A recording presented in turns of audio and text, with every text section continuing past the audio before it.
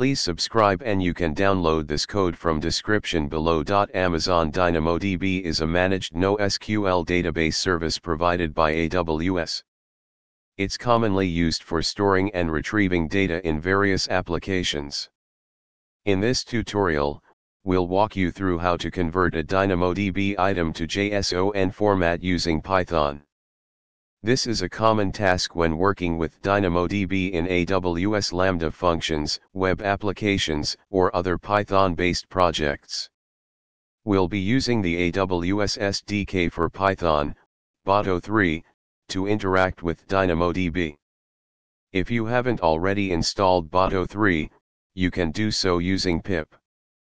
Before we can work with DynamoDB, we need to configure Boto3 with your AWS credentials and specify the AWS region. You can do this by creating a Boto3 client. Ensure you've replaced your _access_ key and your _secret_ key with your own AWS access and secret keys.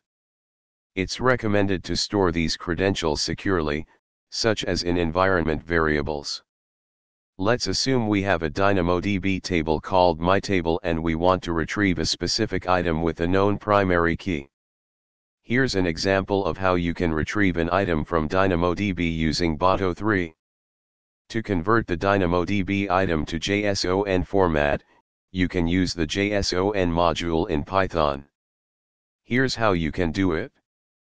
The default =str argument in the json.dumps call is used to handle special data types, such as datetime objects, and convert them to strings when serializing to JSON.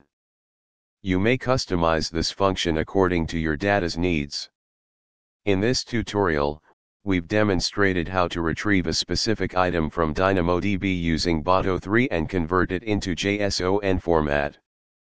This is a common workflow when working with AWS services in Python. You can use this knowledge to integrate DynamoDB with various Python applications and services. ChatGPT.